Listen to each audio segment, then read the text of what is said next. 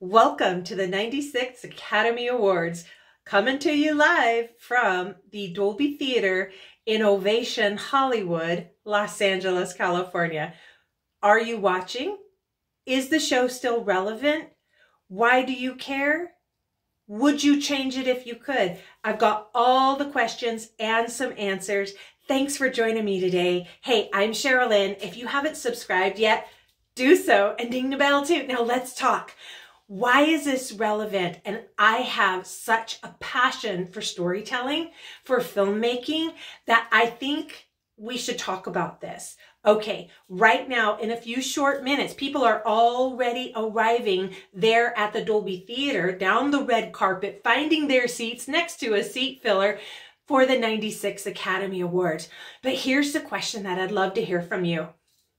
How many of the 10 best pictures did you see in theater? Let me know in the comments. I'll tell you.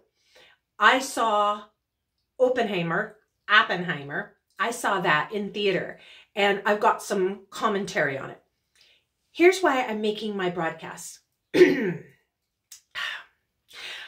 One, yes, I think the show has become bloated and quasi-irrelevant. And I say that as a person who is passionate about filmmaking, passionate about storytelling, and I want this to go on. I'd just like to see a little change. How about you? So that means, is what you're seeing nominated even relevant to you and your family? And did you spend any money on it? And the money part is really important because the industry is coming off of the strikes, WGA and SAG, from last year. We're going into the possibility of the IATSE, the Teamsters, all the below the lines, possibly willing to strike. AI still at the front of the conversation. So here's where you come in. Do you, as just the average mom who buys tickets for the family to have entertainment, is it representative of what you want to spend your time and your money on? Okay, lots of questions. Let me know in the comments, but let's go down right here. There's 10 films nominated for Best Picture, and I only saw Oppenheimer. So I'm going to go to those right now for Best Picture, and you let me know. Did you see American Fiction, Anatomy of a Fall, Barbie? The Holdovers. The Holdovers I want to see. Killers of the Flower Moon. We're going to get to that next. Maestro, Oppenheimer, Past Lives, Poor Things, The Zone of Interest. I've seen one of those.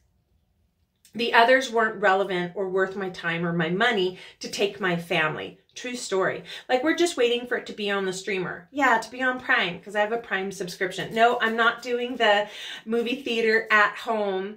I'm not paying the $20 to rent it. You know why? It's not relevant to my family. And I'm just curious because going forward, I feel like come the 100th Academy Award, we have a chance between the 96th and the 100th to really revolutionize what content is made and how it's distributed. And I'm always talking about this. I hope you're gonna follow along to be able to comment below. Who was your pick for Best Actor? We'll go to that right now. Oh, we're going to talk about Killers of the Flower Moon. So right here, Best Actress in a Leading Role, Annette Bening for Naiad. Did you see that? Lily Gladstone, Killers of the Flower Moon. We're going to talk about that. Go boop. Sandra Hüller in Anatomy of a Fall, Carey Mulligan from Maestro, and Emma Stone from Poor Things. I really think that performance is best at the AVNs. So here we think. Why I wanted to talk about Killers of the Flower Moon. I started reading the book, and it's so traumatic what happened to the First Nations people, the Osage tribe, that I haven't been able to finish reading it because it is devastating. And that is part of the history of the United States. I feel like there's often the saying, as California goes, so goes the nation. But I'd like to add to that. As the First Nations the people, the Native Americans, go, so goes the nation, the United States. And I love seeing that the Osage are performing their song, speaking their native tongue. I love seeing Lily Gladstone. I believe, quote me, fix me if I'm wrong, Lily Gladstone is the first Native American actress to be nominated for an Oscar. High five, Lily. So proud of you. Eventually, I think I will watch the film. The books are always better than a film, so it's possible that I got the brunt of the trauma of how that Osage tribe was treated by the federal government. It's possible I already got that out of the system, and then the film, it's almost 3 hours. The film will tell a version of that story. You know why all of this is important to me? Because I believe that the family altar can be restored through good moral entertainment. I feel like the envelope has been pushed so far and there is so much violence and immorality that it speaks to a population that may not be building the best interest for the nation going forward. This is strong talk for a Sunday afternoon, but I deeply care about the nation. I care about the people, and I feel like what we're watching, what goes into your eyes and into your ears, it has an effect on your spirit. And it's possible that what we're watching now defiles the spirit. And I don't say this as like an IBLP. I watched the documentary Shiny Happy People and I was gobsmacked. That's probably it's probably a completely, it's a different video. And I don't know if I want to make that video, but here's what I do want to make. And I want to make this short. I would love to know in the comments, are you watching the Oscars? Yes or no? Is the Academy Awards Oscar relevant anymore? There was a time back in film school, I deeply desired an Oscar. And now I don't think I do. Not now as what's being created. I don't think that speaks to me, so I don't necessarily want an award for that. I want to award Best Picture, Best Cinematography, Best Actor, Best Actress to stories that are positive, encouraging, uplifting, that are moral, that speak to high value in entertainment, that doesn't defile, degrade, or bring down. That's my point. Whew, that was a lot to get off my chest. Thanks for still watching. Best Actress in a Supporting Role nominees: Emily Blunt for Oppenheimer, Danielle Brooks for The Color Purple. I don't think that film needed to be remade because the first is perfection. Personal opinion. America Ferrera for Barbie, Jodie Foster for Nyad, Davine Joy Randolph for The Holdovers. Best Actor in a Supporting Role, Sterling K. Brown, I love his works. In American Fiction, Robert De Niro, Killers of the Flower Moon, Robert Downey Jr. for Oppenheimer, Ryan Gosling in Barbie, and Mark Ruffalo in Poor Things. Best Actor in a Leading Role, Bradley Cooper for Maestro. I do want to see Maestro. Coleman Domingo in Rustin. Paul Giamatti, who's one of my favorite actors, in The Holdovers. Cillian Murphy in Oppenheimer. Is it Cillian or Killian? Forgive me. In Oppenheimer, and Jeffrey Wright in American Fiction. Okay, the 96 Academy Awards. I am going to get the highlights on YouTube later. I'm not watching. I just have things to do. And I just hope that everybody who is attending has a beautiful event, that it's memorable. I've been seeing some photos and that the fashion is something that is honoring to the talent. Going forward, I feel like the Academy Awards have a chance to redeem themselves, that entertainment has a chance to redeem themselves. Do you want to see great action where there is, I got two thoughts here. Do you want to see great action films? I wish that MI6, which is nominated for Best Effects, I wish that they were nominated for Best Picture because it has great action, beautiful storytelling, strong characters. They're moral, even though there's some bad guys in there. There's a good guy who wins at the end. And I think that's what we need to be seeing now. We need to see triumph over tragedy. We need to see the hero win or the heroine win. That's my strong personal opinion. In cinematography, El Conde is a nominee, or Edward Lachman for El Conde, Rodrigo Prieto for Killers of the Flower Moon, Matthew Libatique for Maestro, Hoyt van Hoytema for Oppenheimer, Robbie Ryan for Poor Things. The cinematography is so important because there's so much that goes into how the image comes forward, and the image that goes in is so impactful. I'll put a community post up that asks these questions because I'd love to know from you. Maybe I'm the minority who wants positive, encouraging, moral content. Maybe you do too. I think that the entertainment industry is on the precipice of a radical shift, and that distribution and production can be co-opted. Like all the littles can band together, kind of like how the Amish put up a barn. I think the little independent storytellers, filmmakers, producers and directors and writers can co-op, instead of raising a barn, to raise a film and get it to the market that can deliver it to the audience so that you can feel good seeing it. Personal opinion. I'd love to know your opinion. Costume design. There's a nominee, Barbie for Jacqueline Duran, Jacqueline West for Killers of the Flower Moon, Janty Yates and Dave Crossman for, I bet that's pronounced Yanti, for Napoleon, Ellen Mirojenik for Oppenheimer, Holly Waddington for Poor Things.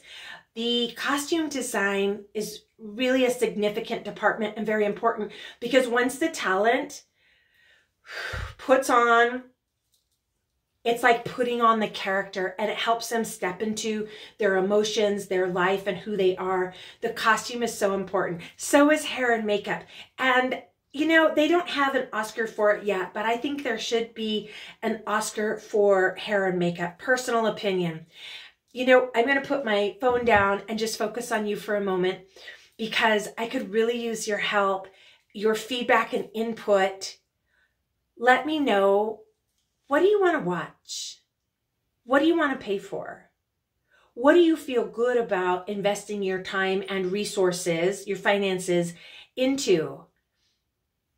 How do you pick what to watch?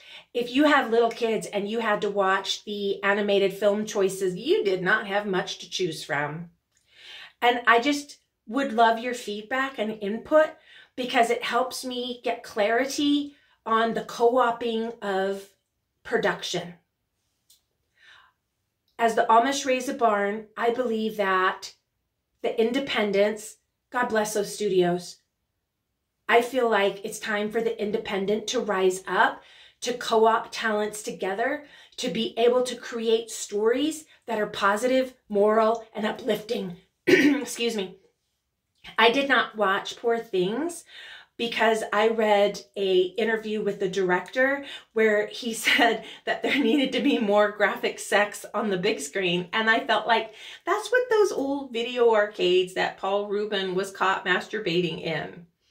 That's where that type of content has a home to be distributed. I don't know that it needs to be on streamers unless it was on Pornhub or on the big screen down at the AMC. I was going to say the Regal, but Regal actually had to file bankruptcy and many of those theaters are closing. Again, I implore you, tell me in the comments, what do you want to see? How can film production be co-opted and get more stories? Do you remember this Thursday? Bing, bing. If you didn't go watch that video, we read from The Gray List, Skyborn, and that writer, Have, has tremendous credits in the industry, and yet he hasn't got this story told yet. But it's a great story. I think there are so many amazing stories waiting on the shelf for life to be breathed into them. Yet the studios are so focused, I think that their model is not sustainable anymore. And hence, here comes AI, here comes another strike. I am looking for answers, and I would love to hear from you. I would love to hear the average I consume content opinion as much as the opinion of the person who works in the industry, because the $200 million budget film from the studio, it's not sustainable, my opinion. The audience still wants content. Here's what I'll leave you with. Can the industry of entertainment pivot and begin to co-op resources to get stories that are valiant, heroic, encouraging, emotional, moving, memory-making, made and told and to the audience, and be able to make a profit so that it has to make money, because that's how you make another, is this one is profitable and it pays for the next one, and then the next one, and it goes and it goes and it goes. I'd love to hear from you. The 96th Academy Awards is going live right now. I'm going to catch the highlights on YouTube. And I strongly encourage you, honor your values, your morality with your viewing, with your dollars, and with your time. Time and viewing are two things, because you can choose to spend your time viewing that broadcast, or you can choose to view something else. There's so many choices. I could probably wax on in this subject forever, but I wanted to keep this short, and I just wanted to come to you, and I hope that it's a beautiful event, but I really think we are in the crux and crucible of remaking, reimagining the entertainment industry and how stories are made and how they're told, and I really want to hear from you. Congratulations to all of the nominees, and double congratulations to the winners. I'll be watching the highlights on YouTube later next to this video. Thank you so much for watching. Please like, comment, share, subscribe. Say in the comments what you're thinking, what you're feeling. If there's something you want a video made about, let me know and I'll be happy to make it. I'll see you in the next one. I'm Sherilyn, and remember, you are worth it.